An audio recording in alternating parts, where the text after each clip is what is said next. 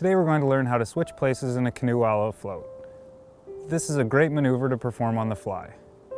If you have a fully loaded canoe, or if you're paddling with less than confident paddlers, your best bet's to head to shore and switch spots on dry land.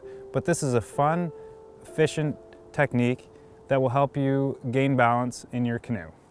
Like any maneuver in a tandem canoe, this requires good communication between the bow and stern paddler. Only one person should move at a time. Tuck your paddles away and start by having the bow person spin around so you're facing one another in the canoe. Next, have one person leave their seat and move to the middle of the canoe. Keep your center of gravity nice and low and brace yourself using the gunnels. Once in the middle, kneel down and curl up in a ball. The second person will be traveling over top of you, so get as small as possible. Once settled, let the second person know they're safe to move about.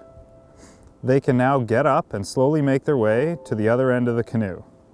Again, keep your weight low in the canoe, brace yourself using the gunnels, and move very slowly.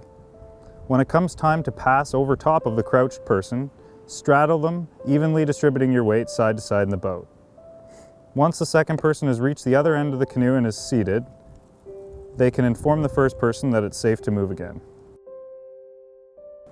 The first person can now assume their new paddling position. That's all there is to it.